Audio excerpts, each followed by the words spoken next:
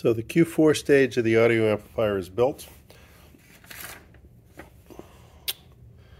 I included the C8 capacitor, the 10 microfarad capacitor, that is the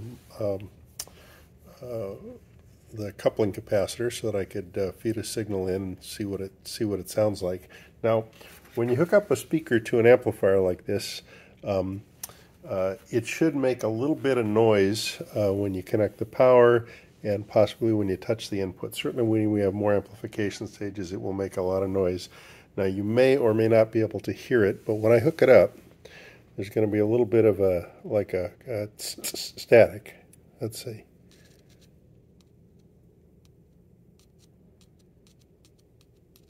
So I don't know if you can hear that, but that's what happens. And then sometimes you can even get a little more static just by touching the input. I'm not really hearing anything there.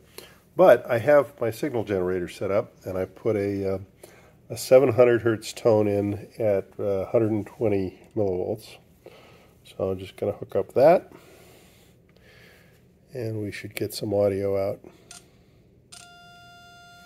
So there we go. There's our there is our first stage of our amplifier working. Let me turn the amplitude down a little bit here. I think I was overdriving it a bit. But there we go. So the first stage of the amplifier is working, and I like to test each stage as I go so that I know that when I hook the next stage up, it's also working. So the next thing to do is to build the Q3 stage and the volume pot.